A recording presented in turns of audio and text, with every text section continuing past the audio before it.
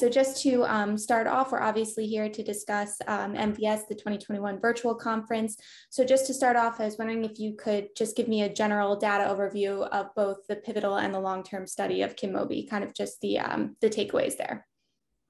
All right, Kynmobi is a sublingual apomorphine preparation. Apomorphine, of course, is a very potent but short-acting dopamine agonist, which has been used for Parkinson's disease actually for many decades.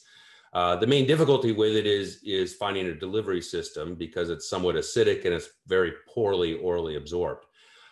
In this set of studies, Kynmobi is a new sublingual preparation that seems to be well absorbed and reasonably well tolerated.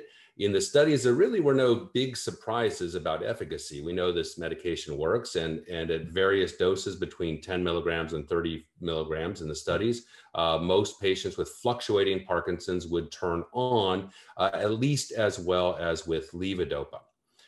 In the long-term studies, there were some issues with irritability in the gums, as would be expected by something that's a bit acidic.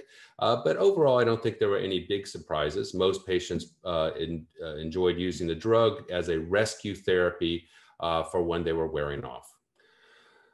So the main take-home message from Kynmobi is that it's very effective. It works very, very quickly. Although there's no comparison to subcutaneous injections, it seems to be in the same ballpark as far as rapidity to onset and perhaps a longer duration of benefit.